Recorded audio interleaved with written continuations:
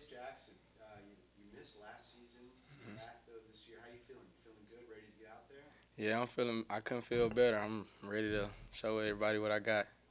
Were you itching watching everybody out there after having that winning season and everything? Were you on Oh the yes, sideline? every game. It was amazing watching my boys play, but I felt bad that I couldn't be out there with them. This year it's a little different for the defense. Dexter McCoyle, he's in there at co-DC. He was the safeties coach last year. What's it like seeing him take on that role? Love Coach Dex. I think it's gonna be amazing this year. Great play calling. I mean, I couldn't wish for nothing better. Darius, how much did you talk? You and Tori talk, because Spears himself got hurt last year. hmm Was out for majority of the season. Both play the same safety position in the back, in the back end of the defense.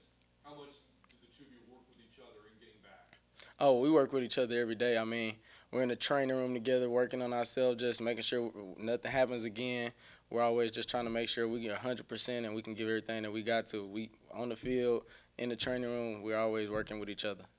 I know the safety position, big loss in Sean Holden, but Caleb Cope is back. You're healthy now. So is Tori Spears, Bobby Crosby back there.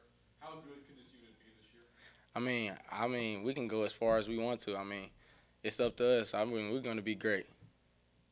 We were talking to Coach Kinney earlier, and he was talking about the helmet communication, saying it's going to the safety hmm this year on defense. How have you been practicing that in fall camp, and what's that? What's the difference? I actually love it. I mean, it helps the defense. We get everything communicated from one side to the other, and I mean, I feel like it was a great addition to college football.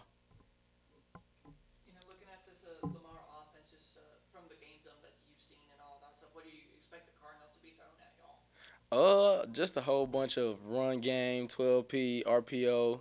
I know they're gonna come out here head ready like to come knock us off. I just feel like they're finna give us their all. So we gotta be ready. How do you guard from not overlooking them? How do you guard from not overlooking them and be prepared? I mean, just everybody do their 111, everybody do their job, and we're gonna stop everything they throw at us. I see you're representing Red Oak and all that stuff. Just what do you expect Red Oak to do this football season? I mean, I love my young guys. I feel like they're gonna go all the way. I hope they do, just for me, just because when I was playing, we lost in the fourth round. So hopefully they can take it for me.